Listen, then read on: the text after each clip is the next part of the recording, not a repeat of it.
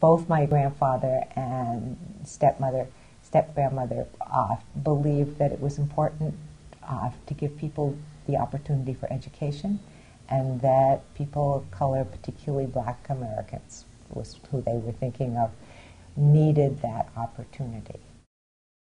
In 1947, Mr. Noyes decided that half the scholarships would go to non-white students. Yes.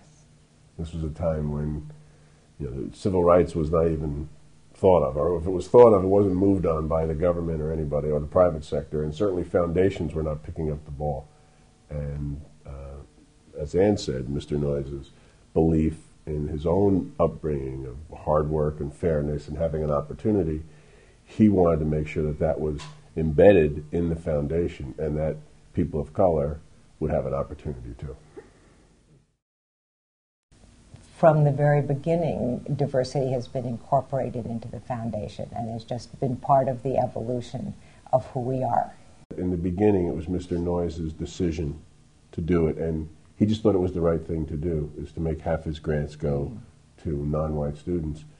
And then as we evolved over the years, we then, I think, became more deliberate about our internal operation, yes, thinking more about our board and our staff. And that probably came around the early 90s, late 80s, early 90s.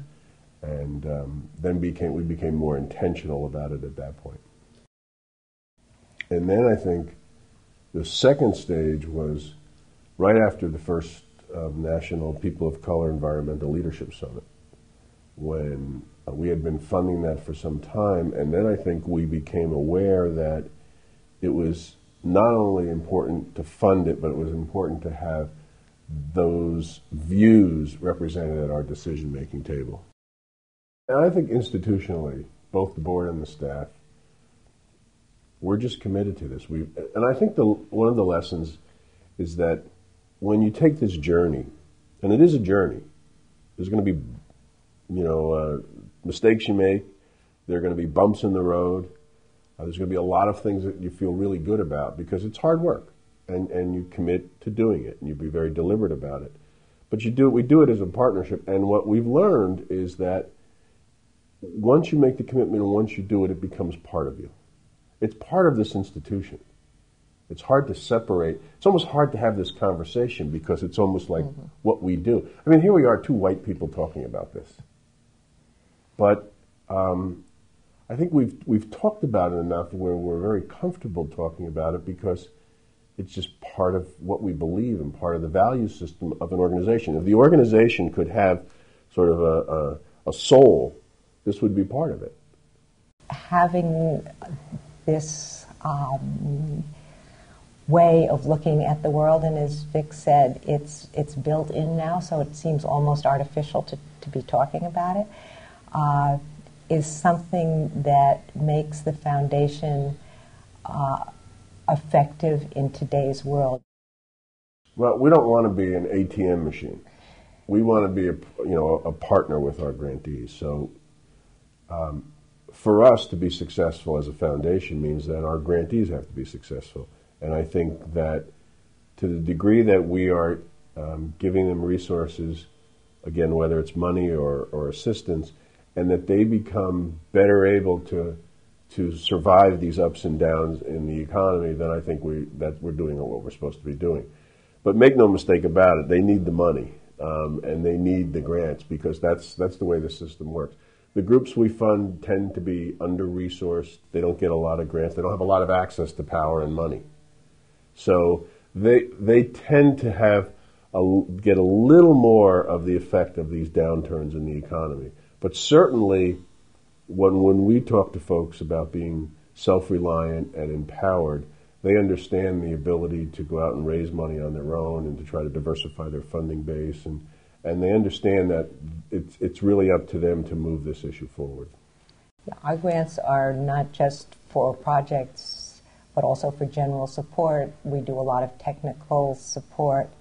We introduce them to funders. We get them on panels so that they get visibility, so they begin also to move in the funding world. And I would say to foundations who are thinking about this issue is not to be afraid. It is hard work. It does take a commitment, but it is very rewarding. Individually, because you learn a lot, and I think you become a better grant maker, but institutionally too, because I think your organization continues to stay relevant as the world changes, and you make better grants, I think. I think the one thing we try to do, we talk a lot about this. We try not to preach. We try to be clear that we think this is the way to go. We think it's the right thing. We think it makes good business sense. But we don't want to be preachy. What we'd rather is to be more conversational. We want to have this conversation with people. We want to share what we know. We want to share what we don't know. What we're still trying to figure out is there's stuff that we're learning all the time. So we want to have the conversation with folks, and we don't want them to feel embarrassed or ashamed or afraid or opposed. We just want them to open their mind and have this conversation, and we're willing to do it with them. And I think that's the message that we're willing to share this with you. To hold foundations up to a higher standard than society is probably a little difficult to do. I mean, we don't talk about it in society. We live different worlds for the most part. The segregation that exists. I think what you have to do is at least have some leaders, thought leaders in your institution that are going to say, let's try this. And it's an organizing campaign. You're not going to wave a magic wand and make people feel comfortable about talking about race. But you could at least give people models, give people tools so that they can begin that conversation. It's going to be difficult. It's always difficult. And particularly for white people of privilege, it's difficult to think about all kinds of things. When Ann was talking about white men traditionally have the power, in foundation world, white men have the power. So if you're talking about breaking that down, or at least changing those dynamics, well, you're affecting the white men who are in charge. So there's a little bit of a threat there.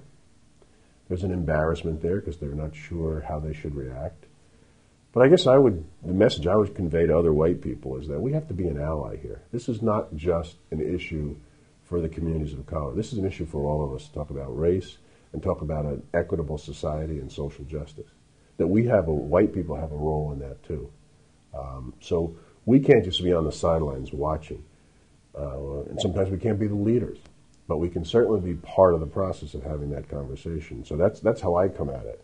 And because I think some people do wonder sometimes where I get off talking about this. But I believe in social justice, and I believe in having an equitable society. So I'm either going to talk to myself or talk to somebody else. And I prefer talking to somebody else about this and trying to be part of the process of solution. When it's framed as what we want is an equitable society, that's a way of starting the conversation. So how do we make what we have more equitable?